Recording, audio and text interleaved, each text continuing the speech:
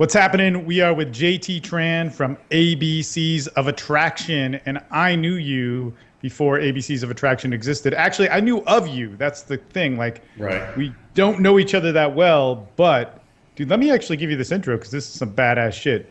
So, dude, I remember signing up for the old school meetup board that Dimitri ran. You remember that guy? Well, Okay, that's not a that's bad dude. He's not an asshole like Greg. Like fuck Greg. right, right. We can talk about that dipshit on here. But so Lair split and JT was the guy who helped found the Dallas Lair or made it substantial. And you did a Right. workshop way back when that a couple of my buddies went to with Brock, who was an old Yeah. PA teacher. Yeah. And there's a different prophet now, but Brock was the original and a very cool Yes. dude. And you remember that guy Brian, who else you anyway, I probably shouldn't say that. But dude, you on the old school meetup board, if you went to that, there were pictures of you like from 10 years ago with like Yeah. three chicks in a hotel room and like fucking naked. It was like the epitome of what it meant to truly be a PUA. Yeah. That's the bat. And so there's two things. Number one, kind of legendary in that sense, because this was like 10, 11 years ago. That. And number two, that is so phenomenally important, which people may not know about you because now you got this badass business and you're doing all this shit, is you made it a community. Like, dude, there are guys like still in Dallas that I could call up right now. My buddy, he went by Double D or Juice. I think you gave him the Yeah. name Juice. Yeah. Who it's like, and this guy Fidelio that were like, man, back then, before Captain Jack was a dude. We're talking about some PUA history here. Sorry, Yeah. that JT and Brock made this thing work, and before it all got divided, and that was the essence of community. So it's fucking pretty cool, man. It's cool to interview you with all that. Anyway, that's a long intro, but people need to know that, I think, about Right. you. So that's like Um, the respect come from. Yeah, no, I appreciate it. It's the thing is, this was like back in the day, like you said, like 10 years ago, and I had studied with mystery. I had like crashed and partied at Project Hollywood, and at the time, I had left my engineering job, and I was just kind of like exploring the world and like, what am I gonna do? Like, I saw like the social matrix and the business matrix, and I'm like, I don't want to be an engineer anymore. I don't want to be like a sexual drone or a worker drone. So I moved to Dallas, and I kind of took that attitude of like that Project Hollywood attitude with me to Dallas. And then I teamed up with Dimitri, and we were doing like a couple free workshops. I think what really made the mark was I did this massive like mini boot camp where there's so many students, and it was like basically free. The only thing they paid for was a club cover, and I had to rent out like the entire top floor of the club to get like 50 dudes in. And so that was pretty legendary, and that kind of really made my mark. And things started rolling. But then, as you said, all the kind of the political infighting started happening, and I had to move back to Los Angeles. So it all sort of like fell apart. Well, you also moved back to Los Angeles to start your business. And not to say you weren't in business then, you were a professional coach back then in 2006, 7, 8, or whatever. But like you took off with ABCs of Attraction big time when you moved to LA. That's what the way I saw it. Yeah, yeah. Like back in Dallas, it was just a hobby. Like my first client was like this Chinese Canadian mother whose son had been harassed by neo Nazis, so she flew me out. But that was like when I was still living in Dallas, trying to figure out what I wanted to do with my life after engineering, and I was like, wow, this is kind of cool. And so it transitioned from a hobby into something professional, and that's when I decided, okay, I'm gonna move back to Los Angeles, which is like the mecca of pickup. But for the 2 years, 3 years I was in Dallas, it was very transitional. It was very just me, where I really kind of made my mark as the Asian playboy. That's when I was hardcore pickup. I'm not like hardcore PUA anymore. I may teach the pickup techniques, but I don't really teach the pickup mentality. But back in those days, I was like, I'm gonna, do as many girls as possible. But again, as one grows, one evolves. So I've kind of like left that behind me. But yeah, for a while, Dallas was like the Project Dallas, really for me. Yeah, dude. Well, let's talk about your evolution. I want to talk more about Dallas, but fuck, people, only the diehards care about that. But dude, how have you evolved? Like, what's happened? What is ABCs of attraction? You originally started out like learning some mystery stuff. You Hmm. took it, went in the field, got all this experience to where you're like boning a bunch of chicks in a hotel room, taking pictures and posting them for like guys like me coming in at 2006, going, "Holy shit, this is what's possible." Yeah. And now, I mean, dude, 10 years later, what is ABCs of attraction and what is different?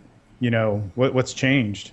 Well, like I previously mentioned, I may teach the pickup techniques, but I don't really teach the pickup mentality anymore. And a lot of that has to do with not only my growth, because for a while, for several years, I was like hardcore, like just die hard. But over Yeah, time, both myself, matured, but also my students. Like I do tend to concentrate on Asians simply because of who I am. And yeah, what I've learned is, you know, with mystery, I love it. It changed my life. It gave me a new perspective that I never knew that I could take control of this.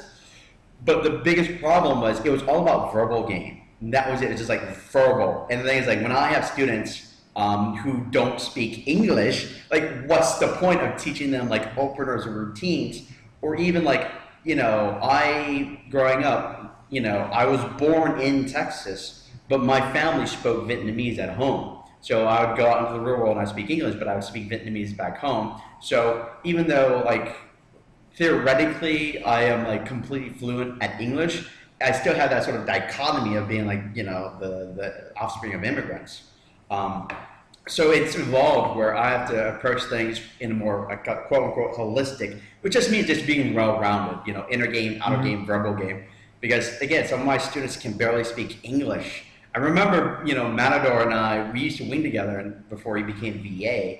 And I remember him cornering me in Crest at a club, and he was teaching two Japanese guys, right, straight from Japan. He was like shaking me. He's like, "What the fuck do I do with these guys? Like, they can't remember anything. They can barely speak English." I'm like, just teach them direct. Just tell them, like, go up to a girl and say, "You are fucking beautiful." And it works because they say it in a very sincere way, and they get the accent, so they're saying like, "You are fucking beautiful," and it works, right? Um, so yeah, the ABCs has evolved from like very hardcore pickup to more, just trying to be well-rounded because, too much specializing in techniques is a disservice to like the clientele that I'm getting. yeah. So, dude, let's talk about this because you were like, "Hey, man, good job on the Asian PUA video." Dude, so there's a couple things going on that Yeah, I'd actually like to ask you. Number yeah. one, how do you help these Asian dudes? Because it's not just about being Asian. But then the second thing is to this is, dude, this market of teaching Asian guys, dude, you actually started it. And, No. there's Fuji who's been teaching for a long time too. You got to give him respect. But now there's this new market of like Asian PUA guys. And I don't think they're sending the same message as what you are, you know? So Right, right. let's start number one with how do you help guys? Like what is the whole Asian PUA thing with you? Well, you have to understand, and this is kind of how you can tell a professional like coach from an amateur coach. Because when I was an engineer, I had to teach a lot of different types of people: old people, young people, brainiacs, like not so smart people. So I never necessarily put my experience and assume that my experience is the same as his, because I'll have Asian Americans who are born here completely fluent. They know how to dress. They know how to be, socialized with white people. Then I'll have guys like straight off the boat, straight from like China. And Right. then even from like those guys, we'll have kind of like the middle lower class, so they're more like quote unquote fobby. But then there's a newer class. I call them like like they have the little emperor syndrome, or what I call they're the sons of communist generals. Like these Mm. completely entitled Chinese dudes that get laid like crazy back in China because they're the son of some politician or rich, dude. And they come here and they're like, "I'm important, but why doesn't anybody pay attention to me?" So you get like a lot of different kind of Asian students, and I've learned to kind of like, okay, this is what he needs, and this is what he needs, because I coming from an Asian American, I understand that perspective, but I can't simply say, hey, this will work for like a fobby Asian guy, because there are different things that you have to teach them, like what I've learned in my experience, and I think you could agree with this. Asians in general probably have some of the most debilitating limiting beliefs of the PUA community. right? Because I'm sure you've heard this all the Yeah. time, like, oh, white girls, blah, blah, blah, blah. Asian Americans, because we're born here, I get living in the South, I got called a gook, a chink, a slant-eyed, all that kind of stuff. But someone from Asia has never heard that. Like, he's coming from China or Japan, and he's the top dog. So he doesn't necessarily have those limiting beliefs. His limiting beliefs might be like, oh, I'm different, or I don't speak the language, but he doesn't feel like what we call that internalized racism, where he feels inferior to white people. So I'll have like Asian Americans where they have like the skill set, the fashion, the body language, all that stuff, but their limiting beliefs are just debilitating. While I'll have like the Fabi Asians where they don't know how to talk, they don't know how to dress, they don't know how to approach, they don't know how to banter, but they don't have like the deep level insecurities that an Asian American has.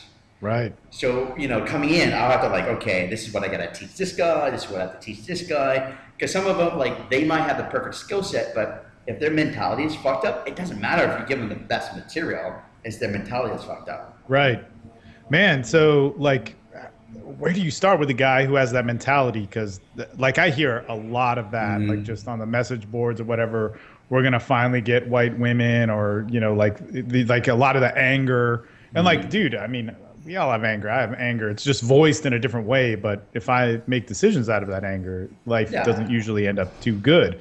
So like, where do you start with a guy who has those beliefs? Yeah. Well, there are two perspectives. Like, there's me as a teacher, and objectively, yes, racism it exists. It's especially here in America, we are a race-based society. Well, over in Europe, it's more class-based, but it exists. Multiple studies, but that doesn't help the student. Like, I can, abstractly understand that racism exists and there are forces at play in society. But as a student, if you're trying to learn and try to improve yourself, by concentrating on that, it becomes like this sort of virus that undermines your confidence the more you obsess about it. We call like that bitter Asian man syndrome. And I used to be that way. I used to be in college. I always like so angry. They're all the statistics you see on TV, like Asian girls are just like dating white guys. Like, yep. I was the angry Asian guy in college. The thing is, as I learned, is like the more you think about that, the more it undermines your own efforts to be better. But what I see with my students, over time, that mentality isn't going to change. I think one of the best ways to try to destroy stereotypes is to show people of different races interacting and connecting intimately. So obviously, when it comes to the infield portion, people have to see this. People have to see me talking to beautiful girls or approaching like a group of girls that they wouldn't normally, expect to be receptive to me or my coaches or making up with them. And in those cases, it is definitely seeing is believing. And as I always tell my students, like, I wish I was tall, dark, and handsome, but I can settle for being short, steady, and smooth. Like, if I can do that, like being 5'5", you can do it. Right. Dude, man, like, that's one of those things, like the beliefs will just fuck you up. It doesn't matter what your results are. If your beliefs don't change, they'll cripple it. Or like you'll get results and then your foundation will fall out underneath you. Do guys like take a lot? Like, do they take one workshop, two? I mean, is it like a community that you've built? Because it sounds like you really have a lot to offer guys and experience with this sort of mentality and working around it and stuff like that. Yeah, well, a lot of it depends on the foundation that they're coming in from. Like I said, some guys, they come in and they have nothing, which is, I think, maybe different from other people's like programs, where I sort of have to assume that they come in with like level 0 in everything. So I have to build them from the ground up. So I'll have guys that have taken multiple boot camps, and we give our alumni like 25% off. It's like a buy 3 get 1 free kind of deal, right? Awesome. Well, other guys, they're just on the precipice. They're just like on the precipice. Like, I remember in New York, I had one like really fobby guy from Malaysia, and we gave him a haircut. He made out with his first girl, which is like a black girl, on like Saturday night. He was like, yeah. And like on Sunday, he was like on the verge of tears. And now, like, he is like this big stud on campus where he's got a couple like, friends with benefits. and he's a complete fog, but he's a cool fog, right? And he doesn't need to take any kind of program because he got it at that right time. He's young enough. He's in college. He learned everything, and he can, use that to catapult himself. While other guys, like, they can learn the skill set, but because they don't have the right mentality, it's like the coefficient of friction, right? Like, some of that will slowly degrade, while those guys who have the right mentality, they learn the skill, they can go with it full speed ahead, while those, with the wrong mentality, you can teach them everything that you know, but they lose it because they're not consistently applying it. It's like Aristotle said, excellence is not an action, excellence is a habit. And when you don't have the right mentality, like, to me, inner game is longevity. It's your fire in your belly that allows you to last for a long time, not be simply like a flash in the pan. Man, dude, I think that's great. Like, I think anybody listening to this, like, a lot of people don't get this, that a lot of guys need long-term stuff, and the fact that you offer 25% off, that's pretty cool, so a guy could do 2 or 3 like interactions with you guys at different levels. Like, if people just went off of the M3 model, like, where sticking points tend to happen, it's like the whole opening thing is like fucking eludes you at first or whatever, but then you'll have sticking points at like qualification, comfort, or whatever, and then you need a little help there, and then it's like pulling or going on dates and stuff like that. You need a little help there, and so you just, man, it's really helpful, and it takes sometimes months, or depends on the learning curve. And for me personally, when I still lived and I was doing like that Project Hollywood thing, I was holding down a 9-to-5 engineering job, but I had the determination to get better and to really master this. So I went out 4 to 6 nights a week. I would drive up from Hermosa Beach, and up to Hollywood, like 4 times. And that's like a 45-minute drive up, 45-minute drive back down, and then I would go like maybe like 2 days, 2 nights in Hermosa Beach. And that was that level of consistency. That was my level of determination. Yeah. Most people can't do that. But, right, totally. But for me, doing that, I would say it took me about a year to go from a complete scrub that couldn't get any girl on a speed dating event, like 0 girls chose me on speed dating, to like a year, right? Where when I went to like Europe, I was getting laid like mad. That was like the culmination when I was like, I knew I had made it. But that was a year going out like 4 to 6 nights every single week. Yeah, I think that's one thing. Like, it used to be said way back when in pickup that every good person went out a lot. And I think, dude, it was nuts for me. I mean, for years I went out a lot, but most people can't do that. It sounds like the same thing for you. But I think an average guy who has a career and all that sort of stuff, going out once or twice, or it depends on even how you're, like, if you're doing stuff in the daytime or whatever, but like, there's different ways to do it. And so that's that like learning curve, and then like how much you can actually go out and do stuff and practice this sort of thing. Yeah. I mean, it's like going to the gym. Like, if you only go once a week, nothing's ever going to happen. Maybe like 2, 3, you'll start to see transformation. But if you want to be like ripped, like, you want to be like that 6-pack Calvin Klein model, then you got to like go there like 4 times, 5 times a week. It depends on like what your goal is, to understand what you're looking for, and then to apply yourself. I mean, that is something that, yes, is not going to be something that like mere mortals can achieve, but anything worth doing is not going to be easy. So, dude, let me ask you this about the coaches and all that sort of stuff. And because now Asian pickup is like a thing, right? And it used to be like back in 2009 where guys were teaching in Asia, and they were kind of like white dudes teaching in Asia.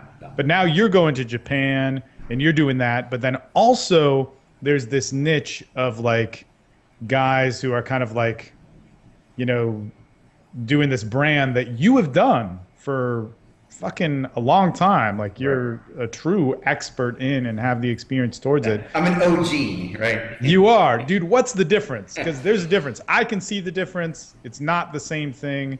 Like, what are your thoughts on that?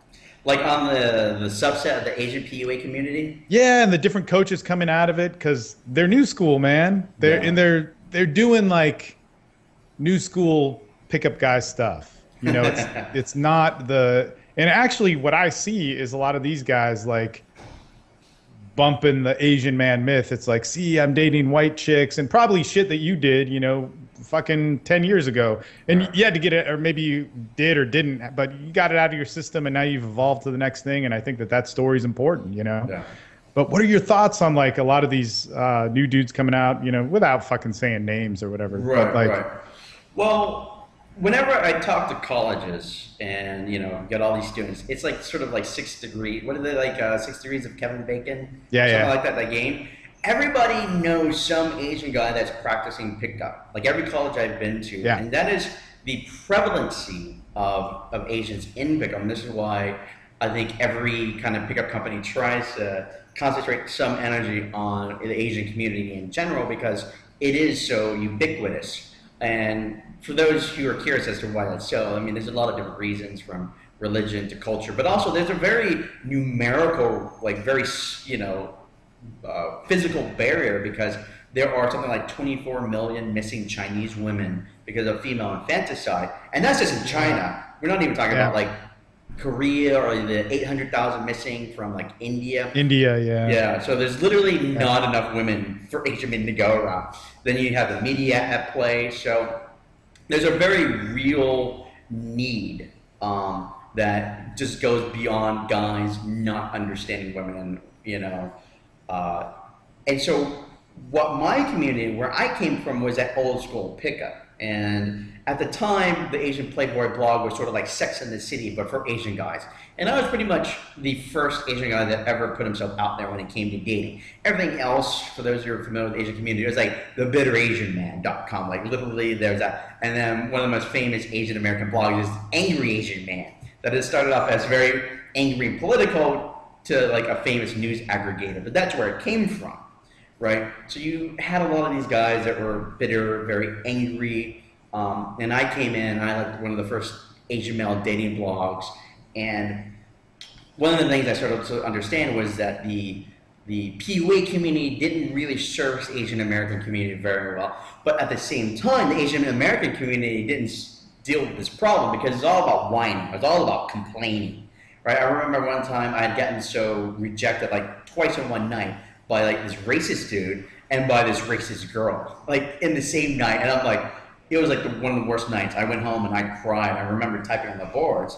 Like the PUA community was like, just intergame that shit. If you have enough game, right, you can go to a Ku Klux Klan rally and hit on that blog, the white pointy hat, right. that PUA magic myth. While the Asian American community was like, it's the white man's fault. It's media's fault. It's Hollywood's fault. And so neither one of them really had a solution. And that's kind of where I came in. I started to feel that. I think what you're seeing is sort of this kind of like the new school guys is that sort of subset of graduating class. Because I think you and I, again, not to mention names, I realize that he's taken someone that we know is boot camp, but he's also taken one of my boot camp. So they kind of go off and they graduate, and unfortunately, some of them don't teach well, and some of them teach more new school, but it's like pure technique. And when you still don't have that kind of foundation, you're still maybe doing like douchebag game, right? It can be a complete douchebag.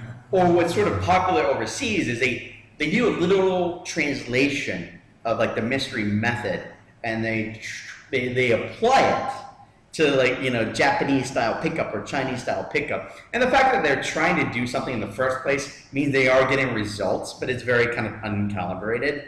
Because like in Japan, they have a style called nampa, and when I was in Japan, just kind of watching this was very funny because it was very much just complete shotgun. Like just like boom, boom, boom, boom, boom, boom. So yeah, you'll definitely see like this kind of like newer group, but it's still very much in the pickup kind of community. While again, this might just be me in my perspective, but I tend to be more mainstream Asian American at this point. Like I'll get like a PUA guy in a boot camp, but he'll be like 1 out of 10 guys. And I tend to prefer that, quite frankly, because teaching hardcore PUA guys, honestly, in my opinion, it's not fun. I mean, I used to do that, but they would be like, I get these guys sometimes like, JT, I'm a 30-year-old virgin, but I want you to teach me how to get a threesome. I'm like, Yeah. let's teach you how to be normal and cool first before Yeah. we get to that. Um, so yeah, I mean, there are different levels of these different groups. And then, like I said, there's a hardcore Asian, like hardcore pickup group. While I tend to try to service, again, I've moved to that direction more, sort of like normalized dating.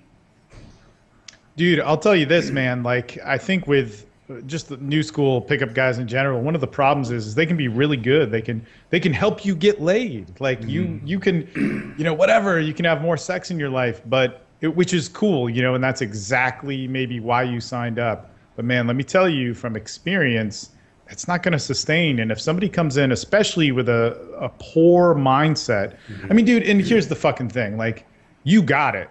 You got to the level of what pickup was supposed to offer, and you defined it. Not very few people get there. So you got there, by whatever, 2007 or 6 or whatever the hell it was, right? You were there. And I don't know if this was for you, but like, I'm getting there by 2007, 2008. And it's like I'm realizing it's not all there. And then there's nobody in the community to really show you because they're like it's just it's so immature. It's such a new thing. And so you were like one of the big founders. And dudes need to realize that there's some wisdom in that, and especially for Asian men because dude, you've fucking done it the longest, and you've also done it while getting results for yourself personally, while coaching the whole fucking time.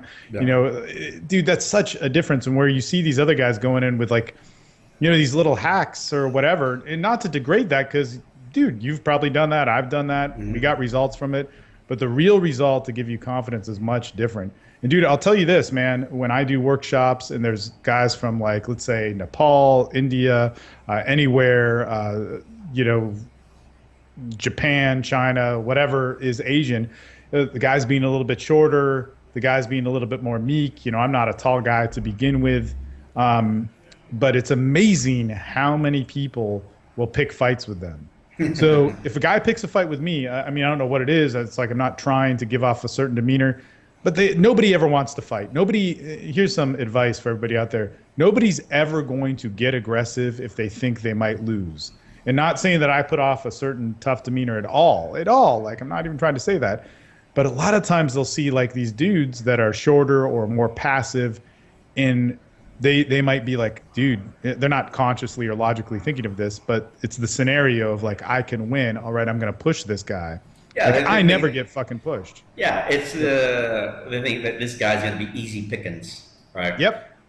Yeah. And I guess when a guy goes through that or sees it happening to him, and then pickup says, hey, just inner game it out. Yeah. Dude. It's like people don't realize like pickup is not magic, right? I mean, and I see this, and this certainly frustrated me, but when I was like the hardcore, like Asian playboy, when I was going like 120%, cranking up to 11, I was like, I had like the Fu Manchu, I was doing the hat. I remember one time I was with like 8 students and like my coach, and like this kind of black guy comes up and starts talking to me, and then another guy comes up and is like, dude, don't mess with them. They're triad.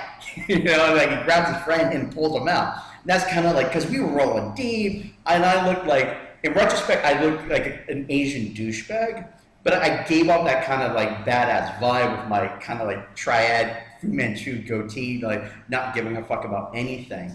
But yeah, A-mogging, cock blocking is very common. Like I get it. Like anytime I'm out with my girlfriend, it's just like she says she's never been hit on. Like she'll get hit on, but she never gets hit on as much as when she's with me. And that is true of every single girl I've ever dated in the past, every single wing girl. Like it gives them such an ego boost, right? Because they'll get hit on like twice as much. And it is because typically we're on the short side. Now I've had like, big students, like very bulky students that are tall, and that's gonna dissuade people. So it's part attitude, but also just part like physical stature, right? Totally. So, I mean, it's just being real. But if they're a short guy, there are ways to counteract that and ways to dealing with it. I think I have one of like the very first viral PUA videos. There was like that AMOG combat, because that's what I used to teach in my classes, was how to deal with guys. Because I would have them coming out of the woodwork like they were ninjas. So it's just something that I wanted to deal with, and I have to teach my students, because if you're going to date beautiful girls, like, you just have to learn how to deal with other guys. That's the cost of doing business, right? If you're going to date a beautiful girl, you have to learn how to deal with other confident guys, because those are the type of guys that's going to want to approach her. And then also you've done this for a while too with your workshops where you have females working with you, right? Like a female assistant coach to help out with body language and all that sort of stuff. Absolutely. Yes, that's a cool thing just for especially guys if you haven't had any. I mean, like, you could break down touching, but like it's always awkward when you try to do it another dude. if you're trying it for the first time in field and it really terrifies you, it can really like it can not go so well. I don't want to say not go so hot, but it can be really terrifying. You know, it'll just that much more. One thing I learned over my progress, again, when I was being like that hardcore pickup, and this goes back to what you were saying previously, when all you're doing is teaching pickup and techniques and just getting laid, it's a panacea. It's a short-term kind of Band-Aid over, you're treating the symptom as opposed to the actual cause. And yeah, when you're in pain, you just need to get laid as fast as you can and get that over with. And by involving girls, what I was trying to do was trying to make it more rounded, because when it's just like 10 dudes, like, you get a certain kind of energy, and it's all like testosterone, and it's all this kind of like, you start kind of putting down women and being like very misogynistic, and you start creating this kind of warped, and you see this a lot in PUA community, this kind of warped mentality of how to treat women. And that carries over in how, if you're going to treat a woman like this, who could be the future mother of your child, like, how are you going to treat other people if this is like someone that's supposedly going to be someone special in your life? I mean, there's a time and place for a locker room, like for that men's locker room talk and attitude. But again, I was like, I wanted to throw in a bit of estrogen and give these guys a more well-rounded experience, as opposed to being just like, okay, we're just going to practice techniques and tactics and getting laid, and that's it. We're not going to do deep-level identity change. And that's what I was seeing with my students is, I could teach all the techniques, but again, it was a lot of times just a short-term kind of Band-Aid. They get laid. Like, I used to go to Vegas and do boot camps all the time because I had a girlfriend, and that was amazing and it was fun. But Vegas is an artificial environment, right? Totally. And it's easy to get laid there, but you move back home, right? Now you have to deal with the real world, the non-Vegas, like kind of club girls. And what are you gonna do then if all you know are club techniques? So again, there's a lot of that involved, just like pulling women in to the boot camp, pulling women into your life, and again, kind of that deeper level identity change. Cool, man. Yeah, that's one thing that's crazy, especially for guys who are just coaches, is you learn a skill, you just get so much experience, you kind of get to know women, whatever it is. It's very hard to get caught up in that thing where it's like, man, when you're in pain or you're lonely, like, you know how to get laid. Like, it can happen. I mean, you go through dry spells and through good, but dude, give yourself a week or whatever. And it's like, you can kind of get back on the horse, but that might not always be what you need and all that sort of stuff. So relationships and figuring all that sort of stuff out, that's, God, man, it's just such a trip. I think it's very important for guys to be in a relationship or have at least a couple under your belt. Like, it all kind of depends on the student, because I'll have guys that are just serial monogamous. They bounce from one relationship to the other. I'm like, okay, try to be single for a while as opposed to like desperately clinging onto one girl. Well, I have guys that were like, I want to sleep with 100 girls. I'm like, you haven't slept with one, so let's just get you like somebody to be with. And for me, I've done both. I've done like the monogamy thing, I've done like the open relationship thing, and I've done just playing the field. And at this point, I don't feel the need to be in a relationship. Like, if it's there, it's there. Especially with my lifestyle, I'll be like, hey, let's hang out. But I'm trying to build a business, and I don't feel that need to be around like someone specifically unless it's someone like I enjoy. Dude, so where's the ABCs of attraction going, man? Oh, it's going everywhere. Well, I think I've been doing like college talks, which is really fun because it's sort of a different arena and is dealing with tangential kind of topics of pickup, but I enjoy it because it's also dealing at a higher level. Because how many ways, and you know this, Steve, like how many ways can you teach a guy how to get a number? Like I've read like 1,000 articles, like there's only so many ways you can skin a cat, right? But if I'm talking like Harvard or Yale or Wharton or Rutgers or whatever, I can talk about like higher level issues of like the bamboo ceiling or how to get a job, how to use social skills to negotiate a job salary, or like talking with your parents and family. So because like pickup is just human communication, just concentrated on presenting yourself to the opposite sex, right? But that's useful, as I say, from like the bedroom to the boardroom. So that's fun. I'm going into that route as well, kind of being a paid college speaker. Eventually going into more sort of Asian social skills in general, not necessarily dominated by just like the pickup side, because I don't know if did you have like a tiger dad, a tiger parent? Was your parents? No, my dad just worked. I mean, my dad's Japanese, and he just went very Japanese work style. Right. So I had like the tiger mom, and I'm sure like all other Asians, they had like tiger parent that are like study, blah blah blah. And the thing is, like Asian parents, they will send their kids off to classes, called like Chinese cramming school. Like I'll have parents that will buy their kid a boot camp, and they'll send their kid to my boot camp, which is like kind of cool, right? And so that's what I want to do is like kind of like these social skills, because parents will send their kids to be more successful, because that's ultimately what it is. If it's not education that will necessarily dictate your success. It's how you communicate and how emotionally intelligent you are. And I think parents will recognize that, and they are kind of slowly recognizing that it's not enough to send your kids off to cram school. It's not enough to send them off to like violin school or like piano school or SAT school. You got to give them a well-rounded education. Yeah, no, man, definitely. And I'll even say this, because there's like a lot of, just with all the coaches talking or whatever, because everybody's trying to train, especially who's been doing it so long. It's like there's so much more to it than just women. That's just a lot of places where we started. But Jesus Christ, man, if you can show somebody to up their career value by 30%, 20%, 50%, if you can up that, man, that's an amazing work. That's totally worth it. Yeah, to negotiate a raise or whatever it is. God damn. When I talk about like the bamboo ceiling, like statistically, they say something like 30% of Silicon Valley computer programmers are Asian American, but less than 66%, a single digit, is like management. And wow, computer programmers, stereotypically Asians, we kind of dominate computers. Let's be real here. But we get paid less than women do, like on average. Like that's supposed to be our field. So there's a lot of room for growth and improvement. And this is what I learned as an engineer. And this is what disillusioned me working for the government and the corporations was I was working my ass off. Like at one point I got this $10,000 like bonus check for getting a spacecraft through testing, like earlier through schedule.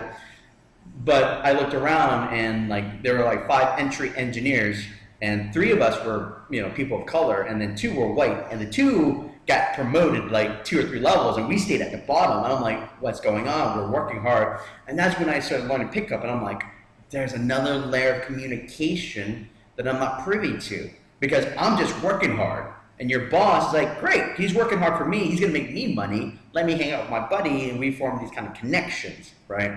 So I learned the idea of not being a sexual drone as well as not being a worker drone.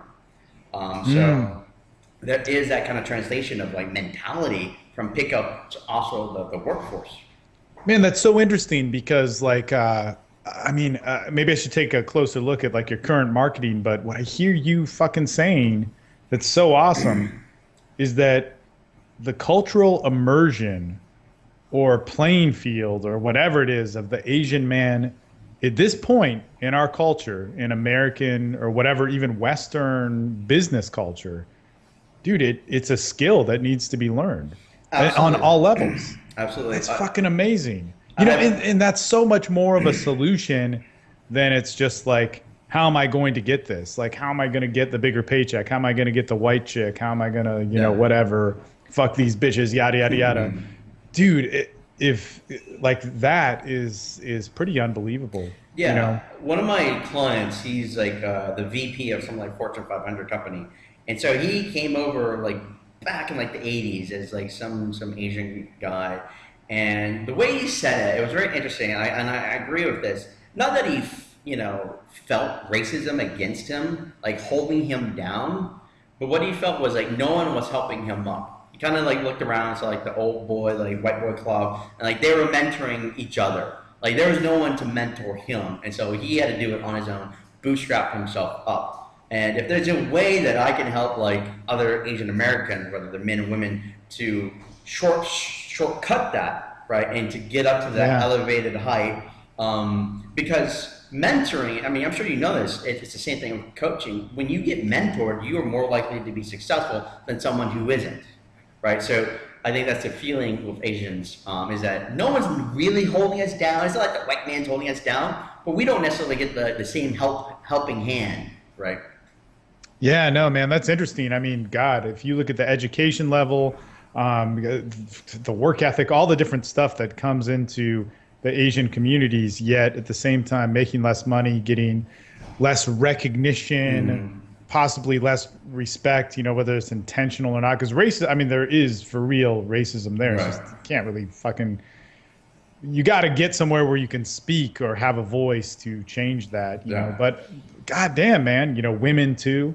Mm, Fuck, dude, that's a that is a beautiful model and direction for ABCs of attraction to fucking kick ass with. So yeah. that's badass, dude. I know you have a coaching call coming up, so we got to cut this short. No. But man, just awesome props.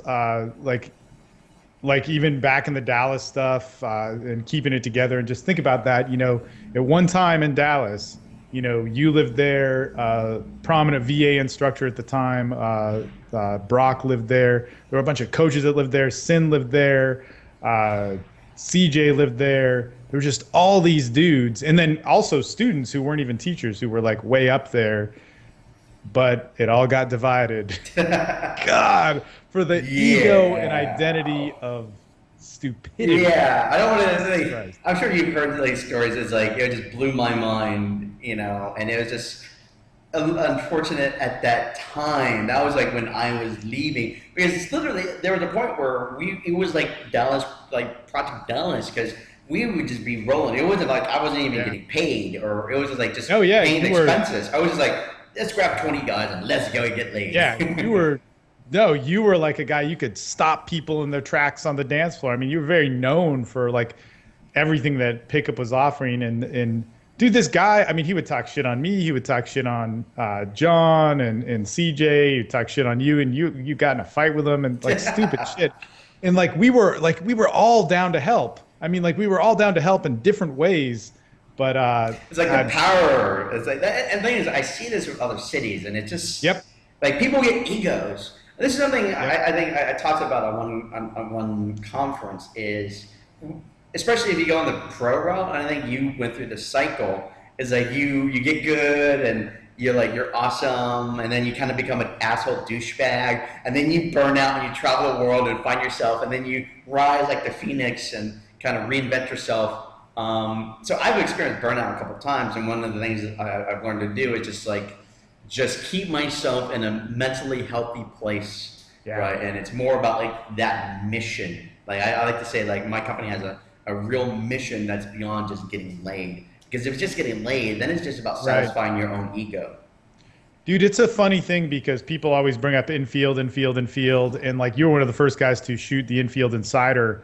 Yeah, And yeah, that's a funny thing. Like people ask me, "Where's my infield?" Like I was the first one that Mihal called. Like yeah, my DVD is the very first like commercial infield DVD that ever existed. So yeah, and when I talk to people about that, it's like, dude, yeah, it's not that important. Like I hate that. Like if that's the message that I'm sending, and we're planning some production stuff for infield, but like in a normal way, like in a way that is not this stupid shit. And anyway, whatever, man. like I said, like Another infield, conversation. it's educational, but again, like we were talking about a little bit earlier, so for a lot of guys, it's just a band-aid. Like it's more like treating the symptom. rather Dude, than I'll the tell you actual this, cause. man. You know what it creates? It creates a bunch of fanboys who don't do shit, who worship these guys, and Yeah. then fucking have. It's like when you're like, hey, there's more to pickup than this shit, and pickup's kind of stupid when you're looking at it through a filter of only this. It's like you're insulting their fucking masculinity that they don't even own, that they've given to somebody else. It's like this attack on their religion that they don't even practice, that they can't Right. even do. Anyway, whatever. Final words, man. What do you got to say? What I always say to my students: be successful because you're Asian, not in spite of it. We have a long history of being successful in like masculinity, the art of war. Like I said, like as a Vietnamese person, like there's not an inch of Vietnam that isn't like soaked in just defending her country. And you see this in Japan and China. They're like the warrior scholars that somehow moving here, we kind of lost our sense of masculinity. And yes, part of it is the media, but be successful because you're Asian, not in spite of it. Like, and a way to defeat that kind of racism and stereotype, to make other women see us as masculine men, is it starts with us first. It starts with us making that effort and showing them that we are that man of her dreams because we've worked on ourselves. Man, that's really, really badass. That's a beautiful, beautiful message. A lot of that thing that makes Asian men feel bad about it or whatever, man, that comes from, dude, a massive history. And like, it's funny because I being half Japanese, like the Japanese weren't always so popular. I think a lot of people have kind of chilled out with that mentality. Yeah. But pretty much everybody in Asia fucking hated us because Yeah. it was a shitty culture, man. And Japan has changed in many ways, but there's so much diversity in beauty to Korean culture, to Vietnamese, to all of Southeast Asia, man. I mean, just to Indian culture, which is massive, to Chinese, which is massive. I mean, fucking A, man. Yeah, like you don't have to be like quote unquote white to be successful in girls. I challenge anybody who says that. Like you can be proud of who you are, right? And use that to your advantage. And like I'm a short guy and I'm an Asian guy and I use that to my advantage. If I'm dating a white girl, I'll teach her about my Asian culture. And 9 times out of 10, she's never been with an Asian guy. And so the fact that I'm educating her, but I'm not doing it like a boring way. I'm like letting her explore this. And that's fun, whether you're like an experienced guy teaching her wine because you're, a connoisseur in that sense, or you're teaching her about the, the food of your culture, your cuisine. Wow. Women are still drawn into that because you're sure of yourself. It's like, the idea of like the kid in the garage band. Like he might not have a life really, but women follow him because he's passionate about his music, his art. And that's more important than being like a boring guy. If you're passionate about what you do and who you are, your sense of identity will basically extend to them, and they'll want to be a part of it, right? And there are women. I've found women that find the Asian aesthetic very pleasing, and they'll want to be part of that. But you got to make that effort as an Asian guy. You got to go out there and you got to represent. Man, fuck yeah, dude, I dig that. Mm-hmm. Awesome, dude. I'm going to let you go because you got like 5 minutes before you start your deal. Yeah. But very good talking to you. I'm glad we did it. We got to do it again. Yeah. Next time in Austin or next time in LA, man. We'll do a real life collab. All right. You got it. Laters. Thanks. JT Tran, also known as JT Tran, also known as the Asian Playboy. That's my stage name. Has given whole new meaning to what I understand to be the ABCs. JT is the founder, CEO, and instructor of the ABCs of Attraction. After graduating from college, and he's going to talk to us a bit about what it was he was prepared to do when he graduated from college.